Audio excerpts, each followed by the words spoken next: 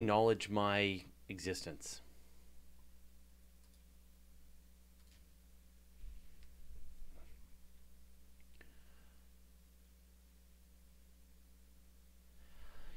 All right. I should be live, maybe. Oh, this isn't going to work. There we go.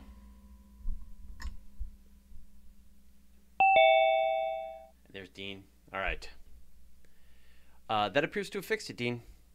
Why did it fix it? I don't know. We're live, by the way. So just, just in case. Oh, I can't hear you. You're muted. The mute button is down in the bottom left-hand corner of the screen.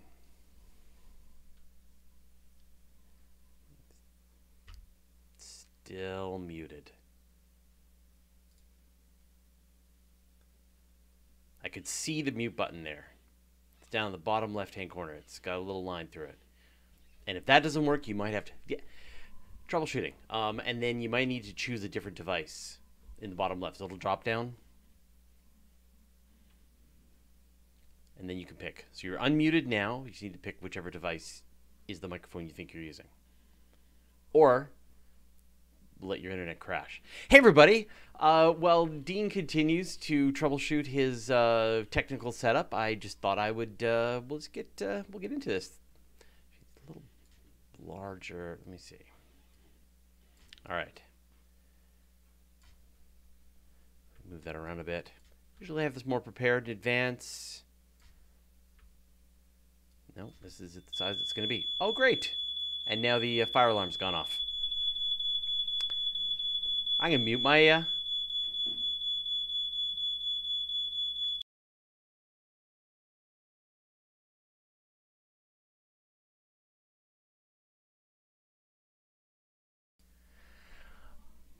Is this going to happen again? My wife is making some kind of roasted cauliflower, and apparently it set off the the fire alarm. So can't be certain that it isn't going to happen again.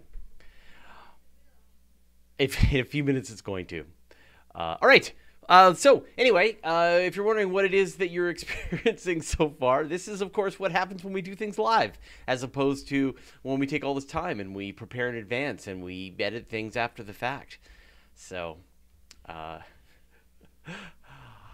well, that works. Hear that? I can hear that now. All right, finally. I love computers.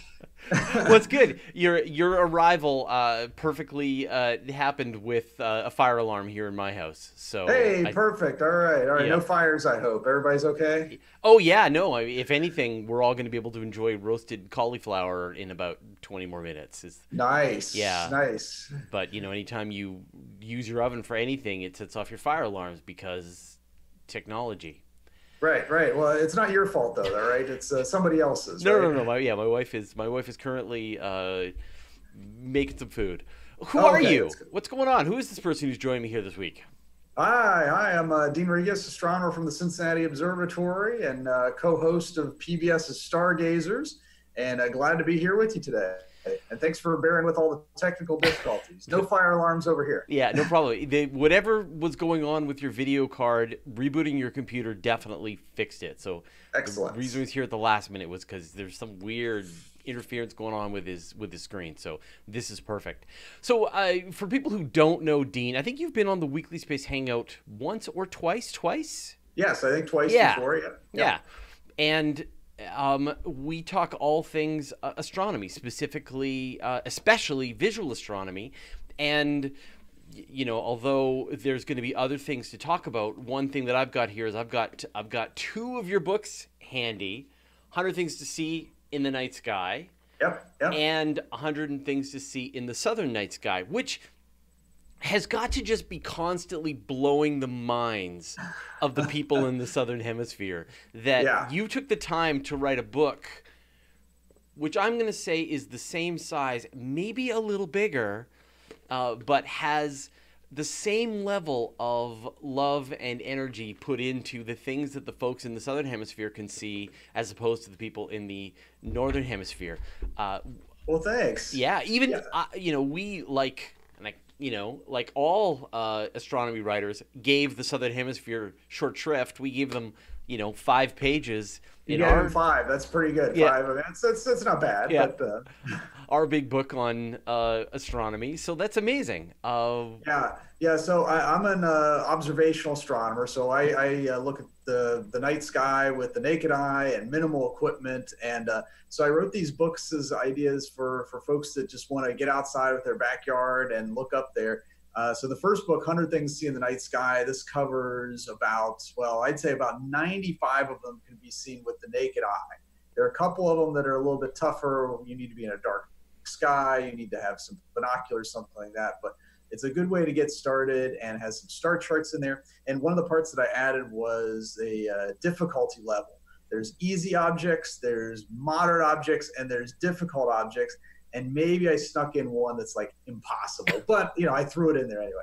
Like some kind of quasar or something. I think I put the Hercules cluster in there, which is technically visible to the naked eye, right. But you need to have like that 2010 vision or something like that. But so then the publisher said, well, we heard, Dean, that the southern hemisphere sees different stars, and I was like, yes, that is correct. They do see different stars. And they said, well, can you write a whole different book on the southern hemisphere? Yeah. And I said, well, I've been to the southern hemisphere one time in my life, and that was to Peru.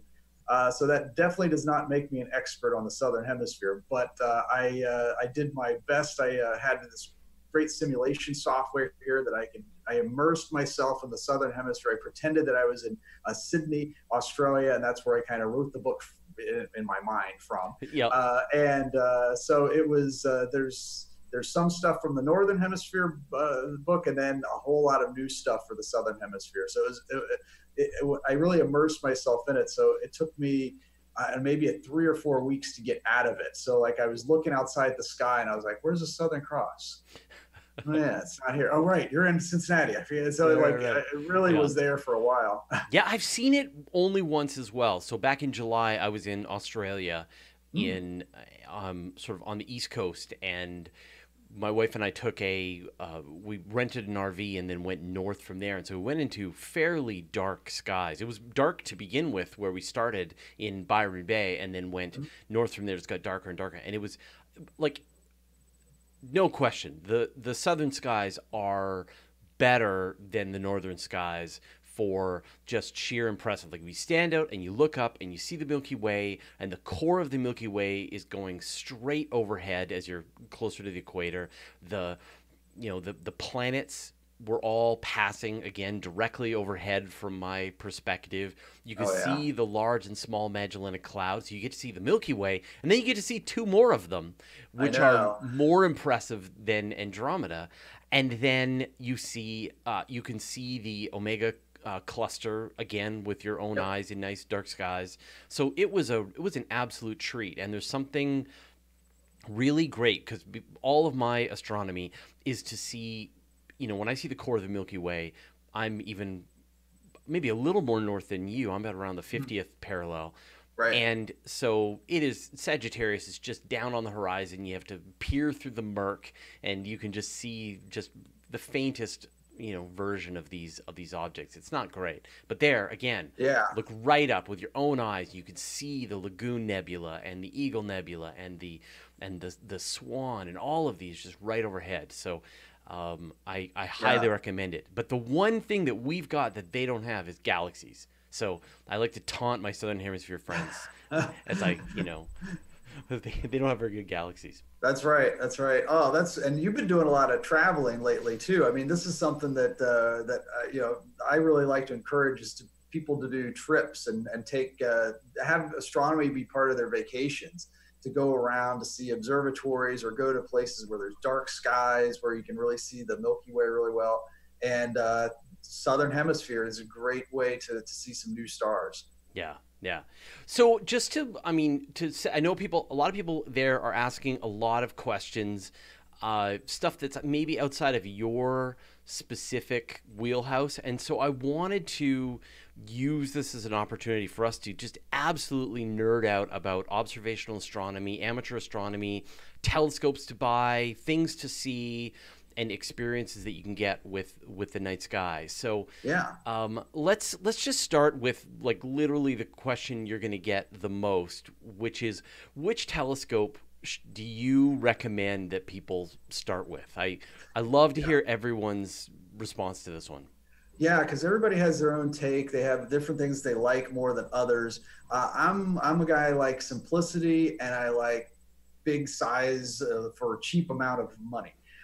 So the one that I found that's the sweet spot for me is I like Dobsonians. Those are the ones that are mounted like Lazy Susan, so they move left, right, up, and down, and you can get really big ones for a pretty good price. So I have to go with the one that I like the best. My favorite scope of all time is the Orion XT8. It's a 8-inch diameter reflector telescope, and it's like the right size. I can carry it. I can fit it in my car, and it's pretty reasonably priced too. So that's the one I start with. I'm not big on the ones with giant mounts and the Schmidt Cassegrains. I know I'm seeing that one in the background. Yeah, but yeah, you want to see the dust? You want to see the dust that's on it? We'll see.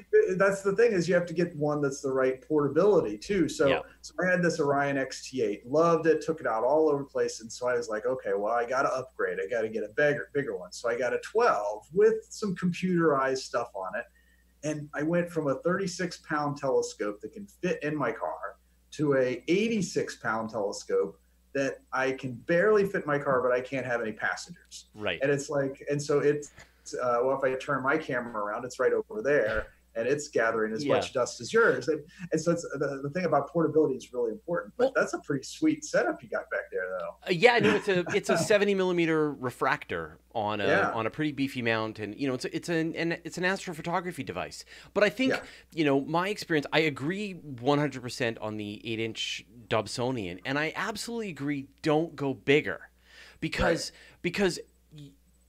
the magic of a Dobsonian, especially an 8-inch Dobsonian, is that you're going to grab the thing by the front of the aperture. You just drag it around, point it at different objects, and very quickly see the thing that you want to see, be it Jupiter, be it the moon, be it Saturn, whatever.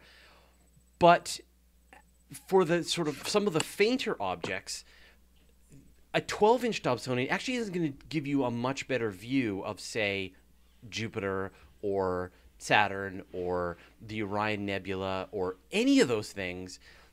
Maybe some fainter objects can go, yeah, I definitely saw a fuzzy bit where on the 8-inch I couldn't see a fuzzy bit.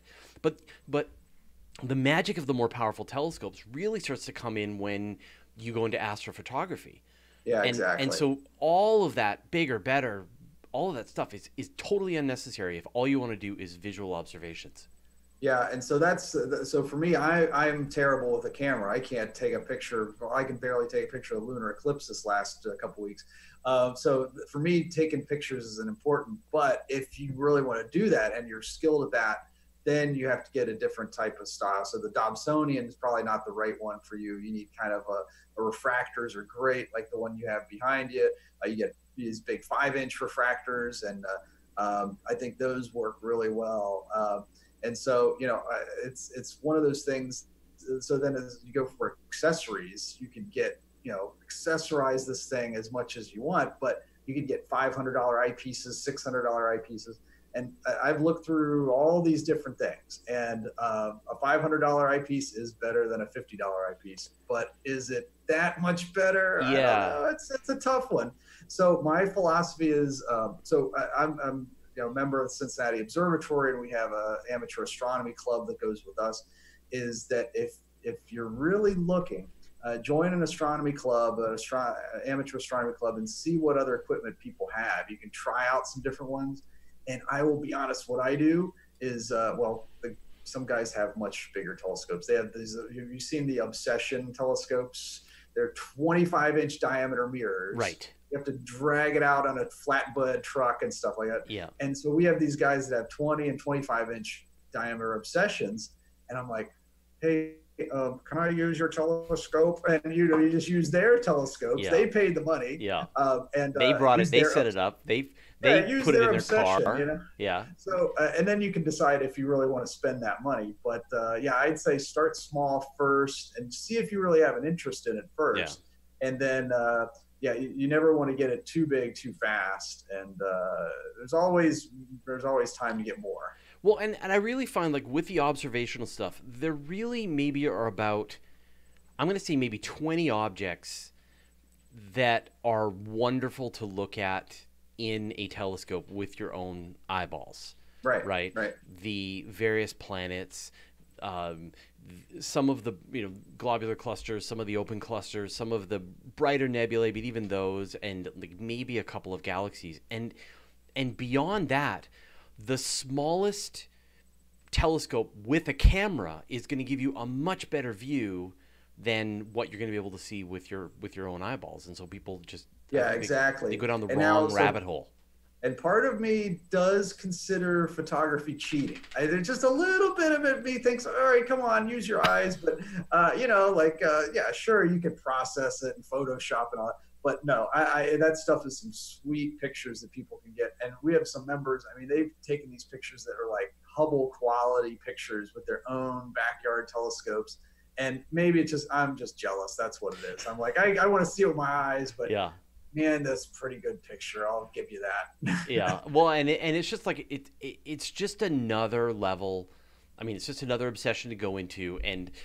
But once you start going down the photography route, then you've got hundreds, thousands of objects over the course of the year that you can try to capture, and each one is its own separate obsession. So if you want to throw 100 hours into taking one picture of the Heart Nebula, you can, right? An object you can't even see with a regular telescope.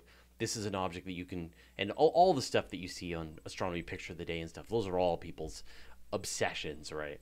So. Yeah, it's amazing what amateur astronomers can do. And there's this, my philosophy is there's a very, very blurry line between amateur and professional astronomer. I mean, the amateur astronomers know so much about what's up in the sky, and we're seeing all these things like when the meteor hit the moon during the lunar eclipse. It was amateur astronomers that captured that, and fellows that saw meteors hitting Jupiter and comets discovering. I mean, it's just amazing the stuff that people can do with their own equipment. I had a live stream of the eclipse going on that Sunday, and in theory, I captured it.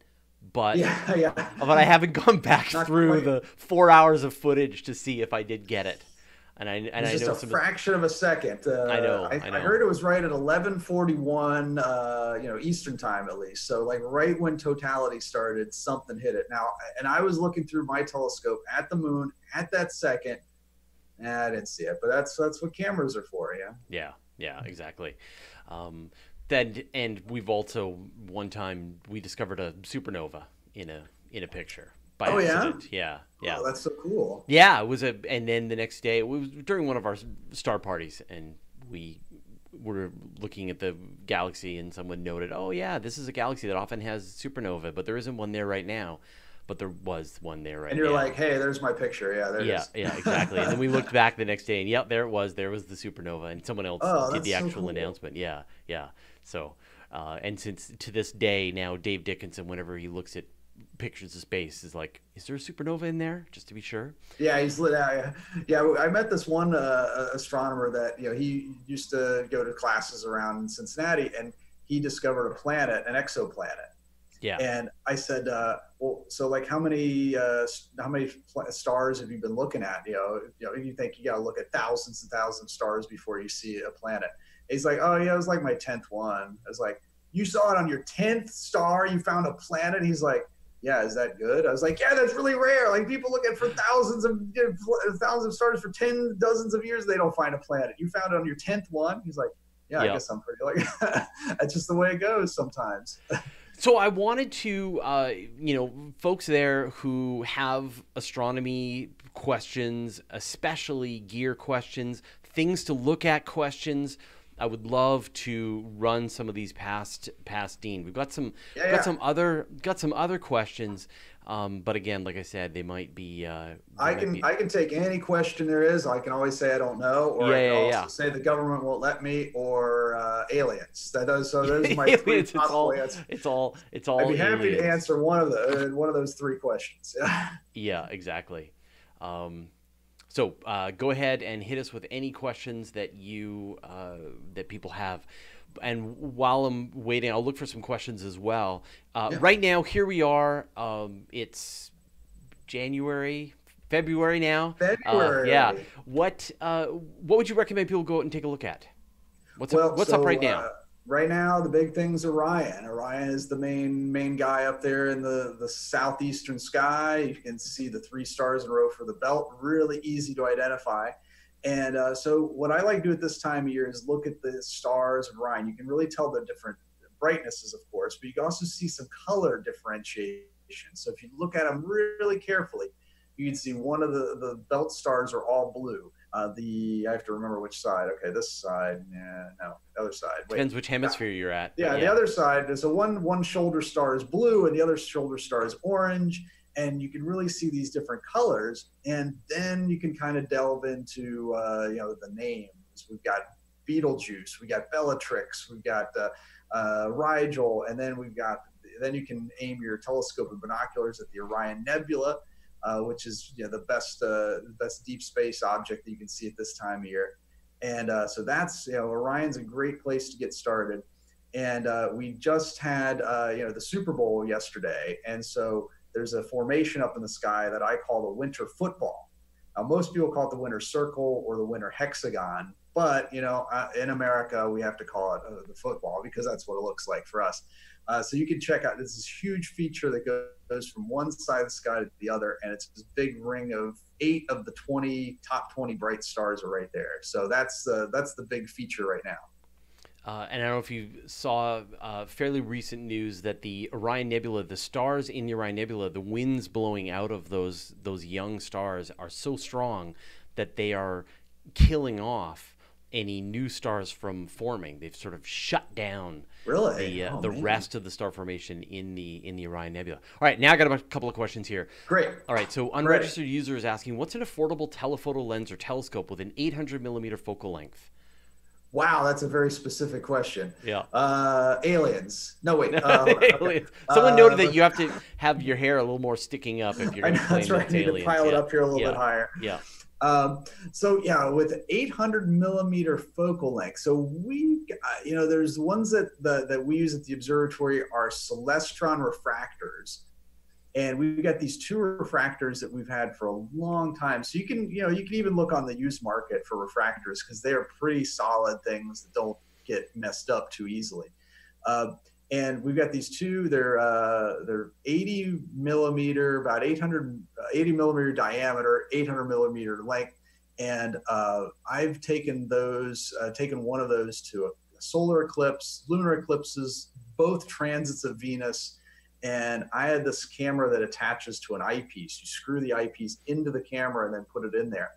But I'd go with a celestron refractor is a really good way to go. Or there's these Meade refractors that are a little bit larger in size that I've had some good luck with too. But then the camera, man, there's so many different types of cameras you can go with. It's the big thing is the mount. How you can attach it to the scope itself, and each one has its own kind of little nuances. So I'd recommend scope first, camera second, and see which camera matches up. Unless you already have the camera.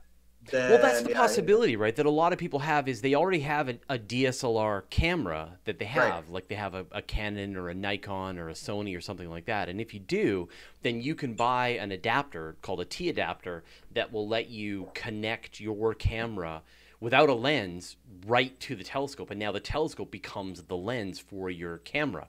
And yeah, exactly. Great way to get into it. Yeah. Definitely. Yeah, and you can actually buy those cameras relatively inexpensively. They're only, if you buy like a used one, a few $100s for even a full frame sensor now is not that bad. Yeah, so it's called a T-mount. And then the other one, I don't know if you have one of these, you can get a clip that'll let you use your phone as a camera. Yeah, exactly. There's these adapters. Yeah, you slide your phone into it, you put the phone up to the eyepiece, and you can screw it on there. It's like kind of attaches to it. And yeah, I tried my hand at that with the lunar eclipse, and not too good. But again, I'm one of the worst astrophotographers out there. So yeah. if I had my way, I would just like hand draw everything that I see. That's what I'd probably do. That's a legit, absolutely way of appreciating the night sky is astrosketchography. That's right. So we have the Cincinnati has a history with this. Our observatory 100 years ago, we had an argument between the new young astronomer that came on staff that wanted to take pictures and the old-fashioned astronomer who wanted to keep drawing. And in the end, the drawing won. And the photographer left the observatory. He was so mad, he formed his rival observatory on the other side of town. And of course, he was right and we were wrong. I hate being on the wrong side of that the photographers were right. But we were like, you pesky photographers with all your chemicals, and I could just draw it in 2 seconds. And look, there it is. I did it. But yeah, we were on the wrong side of that one. Eric 2000 is asking, what's it like going to Iceland? Have you been to Iceland? I have been to Iceland. Yeah, I just recently was there just last September, and it's a pretty amazing place. It's really pretty easy to get to. It's not very far, at least from the eastern U.S. and Canada and Midwest. And it was just so easy to get around. The skies were, gorgeous when it was clear. That's the tricky part, is it's cloudy there so often. So I unfortunately did not see the northern lights. But when it did get clear, I got to see some amazing stars. But the best time I'd seen the northern lights was in Newfoundland and Alberta. Those are the only times I've seen it. And boy, that's amazing. Yeah. So I would love to go back to Iceland again, if nothing else, just to see so many waterfalls. Oh man, it was just everywhere you go is just gorgeous. So I was there that was awesome. About a year ago with Paul Sutter, and we had just a horrible storms. Was that the one you got snowed in? I heard about that one. Yeah. It was brutal storms, which was pretty hilarious. So we were spending some time sort of socked in, but we did get. I mean, the great thing about Iceland is you can, if the skies are clear, you can see auroras like almost any time with a camera for sure. And if you're lucky, things will really build up and you can see the really stunning ones. I didn't see them. But we have, but I have seen them well here, and I saw them really well on an airplane one time when I was flying out of Alberta, and you could see just these, but the ribbons that were just off on the horizon. It was just amazing. Yeah, I highly recommend it. Well, we'll have to go back to Iceland, that's for sure. I'm probably going to be there a year from now. Oh, good. Yeah, that's cool. Yeah, I'll probably be going back, and probably try to get back at least once a year. Like with a lot of this stuff, you have to be in it. You have to put yourself in a place where you can see it. I've got an app on my phone that will tell me when the auroral activity is pretty high in my location, and that I should be able to see some activity over on the, to the north. And then we have a beach that we go to that's nearby that I go out to. And we set up our cameras, and then we just wait. And if we're lucky, we will see the auroras. And sometimes we don't. But it's like, yeah, I mean that is my number 2 most awesome thing to see in the nighttime sky. I mean there's only one thing that can compare to that, and that is something that's on a whole nother level. So I would imagine you know what I'm talking about. It's a total solar eclipse. Yes. I mean, auroras are the only thing that can come close to the magic of a total solar eclipse. So yeah, if you haven't seen auroras, you got to make a trip up there. Hopefully we have a little more solar activity coming up, because it's been real quiet lately. But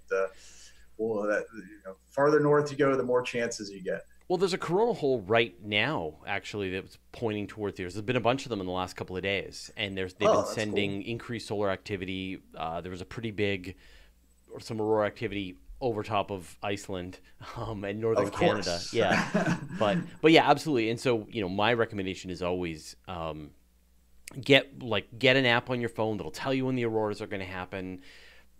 Dial it in so that it knows where you live and knows what level of activity you would need, and then when the aurora goes off, and then go out and see if you can see it. And where you are, you should be able to see them from time to time, although I'm sure your light pollution is pretty miserable. Yeah, we're pretty far south actually. We're about 39 degrees latitude, so we're pretty far down there. I've only seen them in Cincinnati one time. That was in 2001 with a big solar storm, so about every 10 years we see them here. So very rare, but yeah, the place I go to is spaceweather.com. That's a good place to get a lot of that stuff. But you're right, there's apps for that. There's probably I think. No, space weather. They used to like call you. I think they just text you now or something like that when it's in your area. Which I always, everybody at the observatory knows if there's northern lights, they have my home phone number. They can wake me up at any time. If there's northern lights outside, I will not be mad. Yeah, exactly. Yeah. Maybe I'll do that. I'll set up some kind of phone alert system, and then that's right. The red phone hotline. Yeah. It'll ring right there to you. Yeah, I'll just call people. Yeah, exactly. Dean, the auroras are happening. All right. Yeah, I'll fly right over there in my private jet, no problem. Again. Well, how far do you have to go to get to see like a really nice Milky Way from where you live? Yeah, so that is a tricky part because we're in a mid-sized city, so we can see maybe down to magnitude 3 or 4. 4 is a good day if we could see magnitude 4 stars. But to get out of the city, our members go out to this park. It's called Stone Lick State Park. It's about a 45-minute drive east of us, and you can see the Milky Way there, fairly well. It's pretty dark sky, and that's where people set up the big telescopes to view. But then, if you really want to get out, the best idea is to look at those like maps of the dark sky finder at night. Oh, yeah. You can see which places. You look at the maps from taken from the space shuttle and space station. You can see where the dark areas are. Go to those. So closest to us is Upper Peninsula, Michigan, which is unfortunately 8 hours drive from us. So there's not a lot that we could go to see. I mean, maybe there's the Smoky Mountains down south in Tennessee.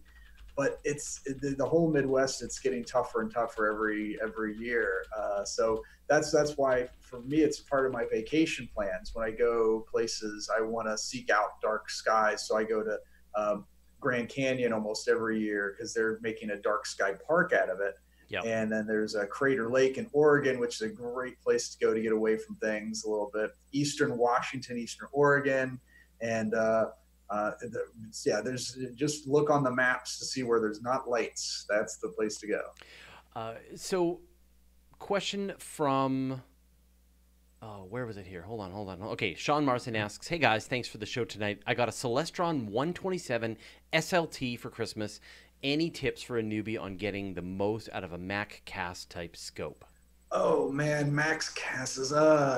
Those are not my favorites. I'll be honest with you. But if you can get them going, like the Max better than just a cast. But that one, the Maxukov Cassegrain? Yeah, Maxukov Cassegrain. Yeah. I don't know what that one looks like off the top of my head. Well, they look like a tiny little Newtonian telescope with a So it's probably a short tube kind of thing. Yeah, and I'm assuming it's got a manual, but it probably has. You'll have to give us a few more details, but I'm assuming it's going to have a equatorial mount on it. But I think those ones usually have like a little dial so that you can track the sky with them. Yeah, those style are like I wouldn't say fine wine. What was I going to say? It's an acquired taste. That's what the Macs are. And there's people that swear by them and like, this is the best view you'll ever see in your entire life.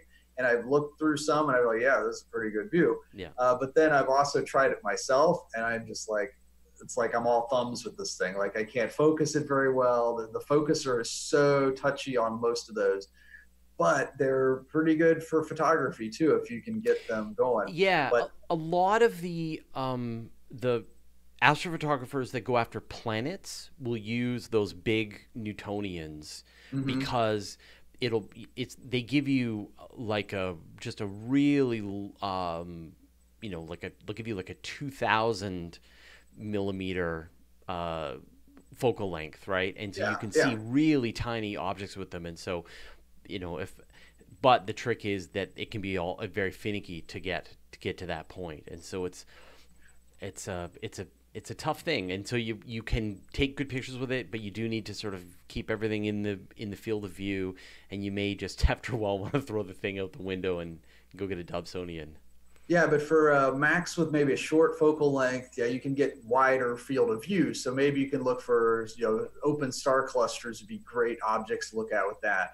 And then, yeah, I'd say some of those kind of things, something where you're looking for a wider angle. Planets, probably not so much for that one, but yeah, I'd say start with like Hyades, Pleiades. Those are the easy ones to get to. And then this time of year, we're getting on the Beehive cluster, which is up in Cancer. That would be a pretty cool one to check out. Maybe M15 by Pegasus is a good one to try right now. And then in summertime, when M13 comes around, the Hercules cluster, that should look real good in that scope. So yeah, it's a matter of exactly like you were saying, it's a matter of what objects are best for each scope. And so for that one, clusters sticks out in my mind as that's what you want to go with. Yeah. But like I said, some of my favorite planetary work is done with Newtonian telescopes. So yeah. I highly recommend them. So there's a bit of an argument going on in the chat. I just want to bring you in on this. Sure. Cody's lab originally proposed his thought experiment, which was that if he fired off a projectile into space at around 1.3% the speed of light in a random direction, what are the odds of it ever actually hitting something? Whoa. Yeah. Like a star, like another planet, star, planet, anything in the universe, or is it just throw that in a random direction? Yeah. What's the likelihood it'll hit anything? Close to zero. Yeah. I can't give you the exact number, but it would be less than 0.1% easily. I mean, the idea that all these spacecrafts that go out to places, like when we go out to Pluto, that was like hitting they said the equivalent of the New Horizons mission to Pluto is like hitting a golf ball from New York and getting a hole-in-one in LA. That's the skill involved. Of course, on the way they can tweak their... But anyway, that's beside the point. They're going. So if you're, and then the other one that always gets me is when we think of going through the asteroid belt, when we're flying past Mars' orbit into Jupiter's orbit, we have to watch out for all these asteroids, like in Star Wars, and they're like the Millennium Falcon's going through all the asteroids. We have to actually purposefully aim at an asteroid to get anywhere close to it. So there's if you randomly fire a rocket into space, and it would go, let's say you flew for 1 million years, you still probably wouldn't hit anything. Yeah. I mean, I mean, when you think about it, right, assuming that your spacecraft actually had escape velocity to get out of the Milky Way, so chances are you're going to move out of the Milky Way, and then you think, well, what if you had forever, right? And it just went going and going and going. But the universe is expanding, dark energy is accelerating the expansion of the universe, and so you can imagine eventually everything is just accelerating away, and your projectile is just carried off into the void and will never get close to anything ever. Well, and it's hard for us to wrap our brains around the scale of things. Like we see maps of stars in our galaxy, and they look like they're so jam-packed together. But I mean, our nearest star is 25 trillion miles away. And it's, it's a fairly big star, but it's not anywhere like it's taking up that much of the sky. And so the other one that always got me is they said, when galaxies are colliding. So we have the Andromeda galaxy and the Milky Way are colliding. They're going to run into each other in 4 to 6 billion years. And then the astronomers say, yeah, but when they collide, the stars won't even hit each other. And I'm like, what are you talking about? How can all these stars be passing by each other and nothing's hitting anything? It's like, well, because there's trillions of miles in between the stars. And so if any two stars are going to hit each other in the Andromeda Milky Way merger, it's going to be a fluke. But if you want to have a lot of mindless fun, I mean, if you want to waste a good 10 minutes every day, there's an app called Galaxy Collider, and you can run 2, 3, 4, or 5 galaxies into each other. has no scientific merit whatsoever, but it's kind of cool just to see all the. Yeah. So Galaxy Collider, I highly recommend it for 5 or 10 minutes of fun. Don Guru DeBro is asking, did you hear about this newly discovered galaxy in our neighborhood hiding behind the core of the Milky Way? Did you hear about this? No, I didn't hear about that. And I haven't reported on it or studied it, but the gist of it was there was a new dwarf galaxy that was found relatively in our cosmic neighborhood. Oh, really? Cool. And found behind the core of the Milky Way. And the thing with the Milky Way is, for the longest time, right, there was this region that you just can't look through called the zone of avoidance. Yeah, right? That's right. But now with radio telescopes and with infrared telescopes, they can see through all of the dust and gas that's in the disk of the Milky Way. So it's really not the zone of avoidance. It's more just like the zone of, you have to be a much better astronomer and really crunch your data. And zone of exclusion. Only if you only have a scope this big, then you can see it. Yeah, the zone of effort. Yeah, a zone of effort. There we go. Yeah, that's one of the things is when we see the maps of the universe that they've made, that astronomers made, there's always this strip that you can't see through. It's like kind of shape that's like that. And the fact that we're now able to look through that stuff, I mean, just the rest of the map is just going to fill in here very, very quickly. I mean, the next 10 years, we're going to be finding so many more galaxies out there that we never knew about. And so I don't know how many satellite galaxies do we have, and the Milky Way, it's dozens at this point. Dozens. The one story that really attracted my attention was the study that found that the Large Magellanic Cloud was going to go by and then come back and crash into the Milky Way. And I don't know, I read that and I was like, oh, this doesn't sound right. But because we don't really know what's going on with the Large Magellanic Cloud. We don't know if it's just passing through. We don't know if it's in orbit around us. And so the latest is maybe it'll crash into us. Good news, we got 2 billion years to find out. So, so stuff is slow moving out there. And it'll be like a sneak preview before we crash into Andromeda. Yeah, and so this is a good one for people chatting. Is what merger name do they like better when Andromeda and Milky Way come together? Do you like Milkdromeda or Andromaway? Vote now. I don't know. I'm Andromaway myself. No, like the Milkdromeda? I'm Milkdromeda. Yeah, not only am I Milkdromeda, but I'm literally, this is the hill that I will die on. So. All right, I don't really care that much. Yeah, so well, you see, I really do, and am willing to fight tooth and nail to convince anybody. Okay, I'm on your side. You convinced me. Okay, perfect. That's great. We made that so easy. Well, I got another one then. So you know the supermoon. Supermoon, yeah. Love supermoon. Right. You know when you've got an apogee perigee. No, we've got an apogee, syzygy. Apogee, syzygy, yeah. Right? Yeah. So the farthest moon, yeah. The opposite of the supermoon, where you've got the moon is at the farthest point of its orbit away from the Earth. Dave Dickinson came up with the term mini-moon. Oh, yeah. I've trademarked a new one. And go ahead. We're trying to push this one, so mini-moon. Okay, what's yours? It's mini-moon. Mini-moon? No. No, it's because you got to go with the ooh sound. You know, the super moon, that's what you got. So puny moon is the correct answer. Puny moon, trademarked right here. That's pretty good. You got to go with the ooh because it's catchier. Well, then maybe we can do this, right? If you are willing to come over to my side on Milkdromeda. Okay. And I'll talk to Dave about, but I even feel like we've put Mini Moon right into the book. It's in the book too? So it might even be in print form. And we've already started a pretty big campaign to get this going. But at least we can. Yeah. So, I think I put it in my book too. I'll put that up here too. But do you have that one on the shelf? This is my earlier book, Facts from Space. I think I had it in the. Well, I'll send you a copy. But anyway, I went back and forth between somebody suggested Wimpy Moon, and I liked Wimpy Moon for a little while, but then I was like, it just occurred to me, I was like, puny. Yeah.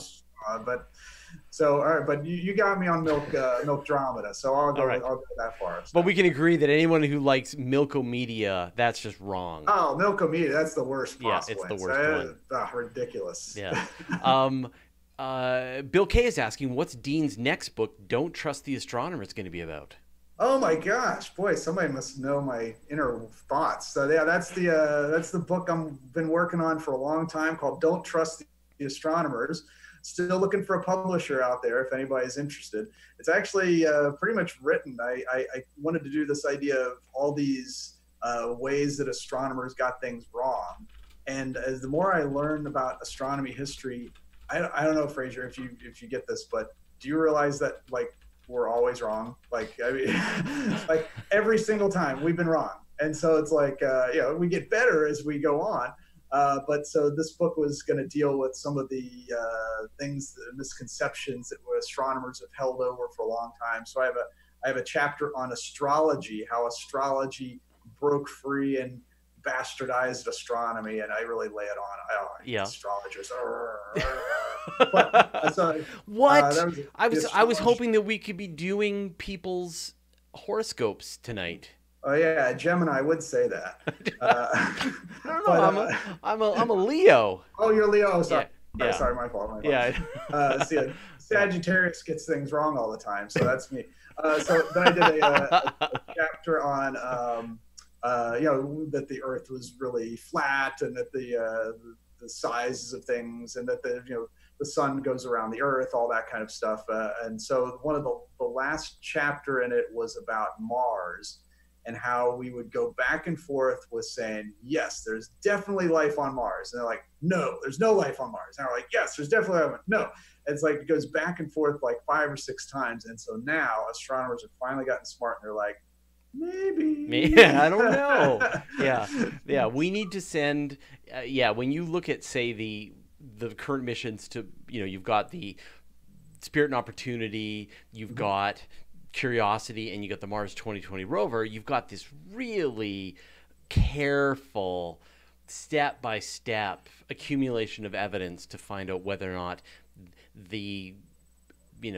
there was ever the possibility of the conditions for life on Mars. Like, they've really rolled it back, and that's probably the right way to go. Just be very careful about it. Yeah, well, thank you for the question, and I'm working on that book. I just need some help. So don't trust the astronomers out there. If anybody wants a book idea, I got it ready. There was a question here. All right, so Don Guru DeBro asks, "What is your favorite space fact?" My favorite space fact. Do you have a favorite? Boy, that's a tough one. Well, let's see. I think I go with 2. There's 3. I have one that's kind of a dirty one, so I might skip that one. Okay, so we'll go with the one. Yeah, I want to know. One of my space facts is there are 2 correct pronunciations for URANUS. Mm-hmm. Both are completely acceptable. You could call it Uranus, or you could call it Uranus. Both of them are acceptable. I changed my pronunciation depending on the maturity of my audience. That is exactly what I do too. Yeah. In fact, for your audience, it's Uranus. There's no doubt about it. You guys are a high class, culture bunch. So that's what I'd go with you. But if I was talking 9th graders and 8th graders, you better believe it's Uranus. That's for sure. So I did a video on plans to send missions back to Uranus and Neptune, and so I said, in our next episode, I talk about plans to send a probe to Uranus and to study its gas. Yeah. We're gonna probe Uranus to study its gas, I believe is what I said. Yep. So, and people are still giggling. It's at the end of the hibernation episode. Yeah, people are still giggling about that one. So so that's definitely high up there on the list. There's another one that I kind of looked into Soviet space missions, and there were some that were some super dangerous test flights, and this one Soviet spacecraft crashed, and it was out of control coming back through the atmosphere. And so the Americans were listening in on the radio because they could hear him speaking to the Soviet command. And all it was Russian curse words telling them how much they screwed him over. And like, guys, I mean, like, and it's, it must have been, if you were the American listening in on this, you're like, holy moly, whoa. I mean, so it's like, there's all these really interesting stories from the space program, and even American ones. There's so many like little hidden gems of things that people don't talk about so much or hear about. But the Soviet space program, now that we were like getting access to what was going on there, man, they were doing some pretty bold stuff. Yeah. There was another one where they crashed in Siberia. They were like hundreds of miles off course where they landed. And they even thought ahead of time to pack like weapons, like they had pistols.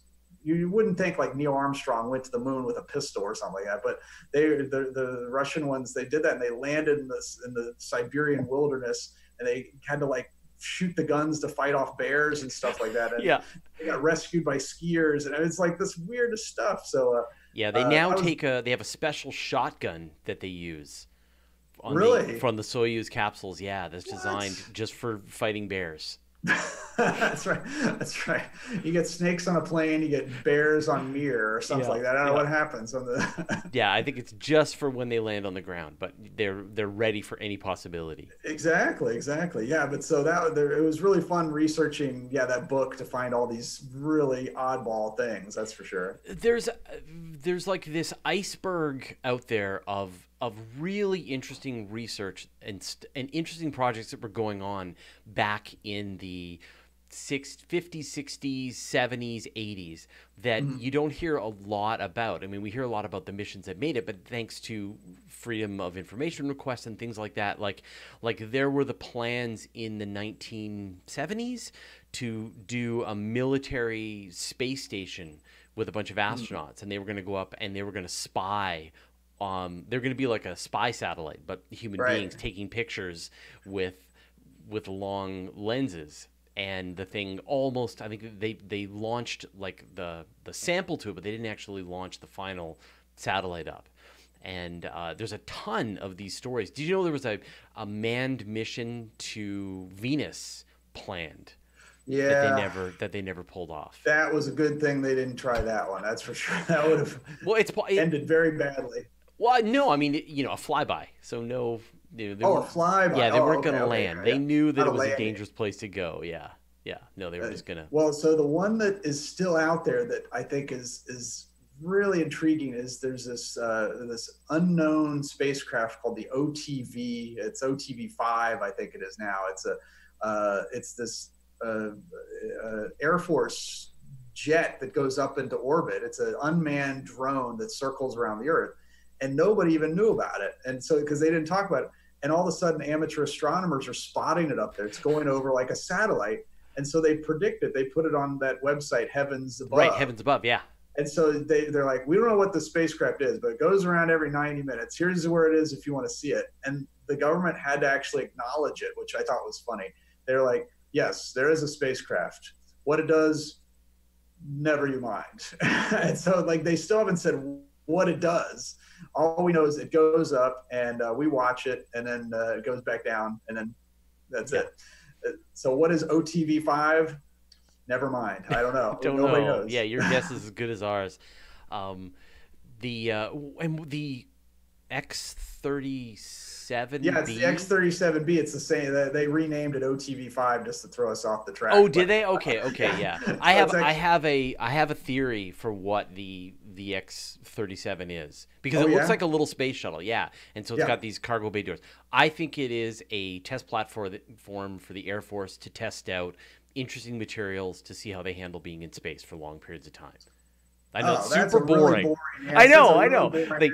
They put a bunch of composite material in it and a bunch of different kinds of steel and a bunch of electronics, and they say in the future they're going to build a space telescope or an Earth observing telescope, and they're going to want some kind of new computer system, and it hasn't been space tested yet, so they can fill the cargo bay of this thing with a whole bunch of hardware that they're looking to test, and then they can bring it back down to Earth, and then they can look and see what happened to all of it to know whether or not it's the right stuff to be able to go into space. That's my theory, and I know it's super boring, but it feels to me like if I was running a covert space program, these are the kinds of questions that I would want answered, right? We've got a new chip, it's faster, does it work in space? Let's find out, let's put it in space, bring it back down, see if it worked. I know. Man, I thought they were just shooting Bruce Willis up there to practice for asteroids, but no, boy, we can't make a Hollywood blockbuster out of that theory, Fraser. Sorry about that.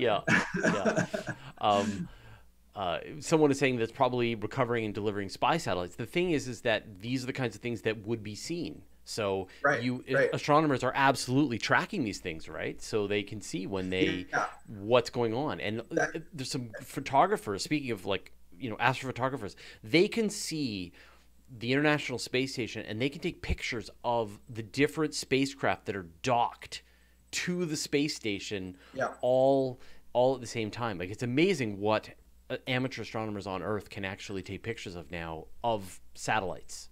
Yeah, and that's kind of what gets me a little bit, is that people think, oh, well, the government's hiding stuff. And well, if they're hiding stuff, they can get past all the hundreds of thousands of amateur astronomers that are finding all this stuff. So this idea of UFOs and things like that, for me, actually, I've seen the last 10 years UFO reports going down. Because everybody has phones, everybody can capture this stuff, and anything that's up there that's not confirmed by somebody else, just like the meteor hitting the moon, we got confirmation from 10, 20 different sources very quickly that something hit the moon during the eclipse. And now it's harder to make a UFO report if you can't get somebody else to show you. It's one of those things. The government couldn't hide X-37B from us, so that's the best they got, and they can't hide that one. So yeah, absolutely. Hard to get past us. And then times when you see what happened with the SpaceX launches out of Los Angeles, where suddenly there's 10,000 pictures of this weird thing in the sky on Instagram all instantaneously, right? Yeah, exactly. And that's the thing is, if I've been finding, I'll be honest, back when I started the observatory, I kind of believed in UFOs. I'll go out there. I kind of believed, I know. And it's because I watched a lot of X-Files and things like that. But now, as I'm on the front lines of getting UFO reports, I'm finding, that people's descriptions are far lacking in they don't know what day it was, what time it was, what direction it was, what it looked like, if they saw it, if the grandma saw it. And so my joke is now, I used to really associate myself with Fox Mulder from the X-Files, that I wanted to find the truth. But now that I'm on in the astronomer realm, I really relate to Skinner. Skinner's, God, Mulder, you're such a nut job. Come on, Mulder. So I'm on Team Skinner now, I have to say. My daughter bought me a photograph poster for my office. So, that's good. That's good. Yeah, you put that up. Yeah, I'm gonna put that up. We got just a couple more minutes, so hit us if anyone's got any last questions, and we'd be glad to take them. Again, I just want to remind everyone, 2 books. If you've got a telescope and you want to know what to see, 100 Things to See in the Night Sky, and 100 Things to See in the Night Sky in the Southern Edition, Southern Hemisphere Edition. Yeah, that's great. And the big thing coming up, we've got 2 big things for this year. One is the Apollo 11 anniversary. That's the moon landing happened 50 years ago in July. And then another very subtle thing is happening. We don't have a giant solar eclipse, but we do have something called a transit of Mercury coming up in November, when Mercury goes right in front of the sun. That is going to be one of the coolest things. And I've seen 16 lunar eclipses, 5 solar eclipses, 2 transits of Venus, auroras, but I've never seen a transit of Mercury. I've been clouded out every time. Wow. This time I'm not going to be clouded out, so I'm going to see this transit, because the next one's not going to be for 13 or 14 years, and I'm not patient enough for that. So. Well, at least you don't have to wait for the next transit of Venus.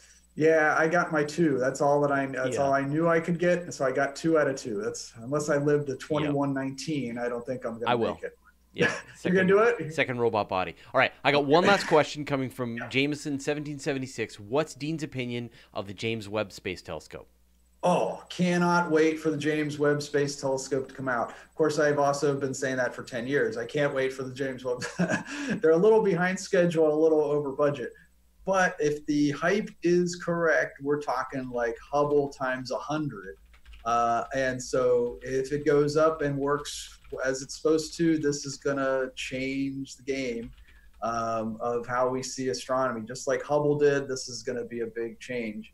The only thing that I would say is that there's ground-based telescopes now have improved so much since Hubble that they're going to give the Webb telescope its run for money. That's for sure. Except that the James Webb is in a wavelength that we just can't do from the ground. So that's going to be the plus. Yeah, it's non-optical wavelength. And so when that goes up and gets out there, man, that's going to be good. Yeah.